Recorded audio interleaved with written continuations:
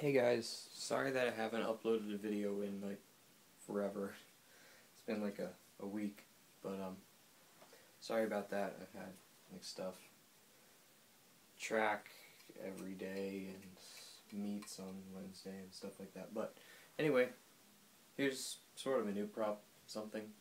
I went to like, where was it? Yeah, where was it? Cape May.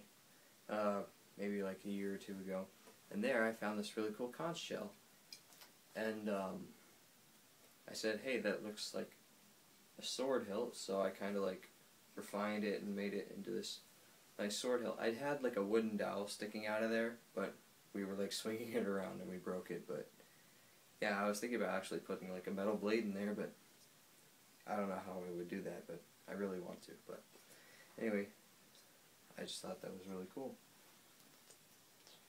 And I've been playing a lot of Skyward Sword lately, and I'm almost done. So maybe I should start doing playthroughs or something. I should do like a playthrough of maybe Skyward Sword or Twilight Princess. I got Twilight Princess and Skyward Sword for my birthday, so that's what I've been doing. And there was this old bottle that we had, so I got this wooden thing and made a cork out of it. So now it's like a empty bottle.